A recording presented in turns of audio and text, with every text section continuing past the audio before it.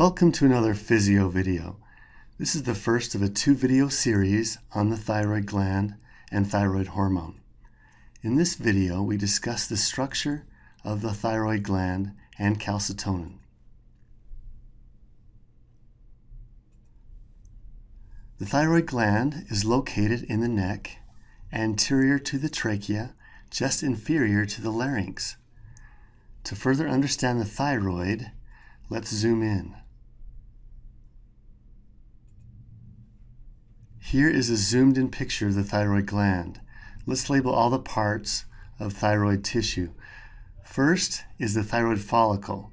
The walls of thyroid follicles are made up of follicular cells. Follicular cells are ultimately responsible for the production and secretion of thyroid hormones, discussed in the next video.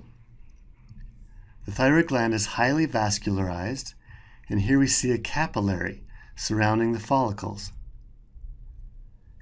After thyroid hormone is made by the follicular cells, it enters circulation via such capillaries.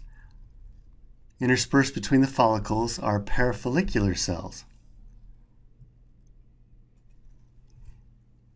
The parafollicular cells make and secrete the hormone calcitonin. Calcitonin acts to decrease blood calcium levels and increase bone calcium levels.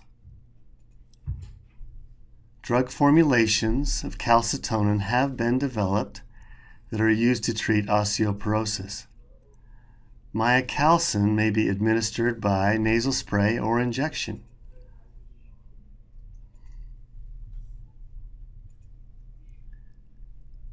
This concludes part 1 of the video on the thyroid gland and calcitonin.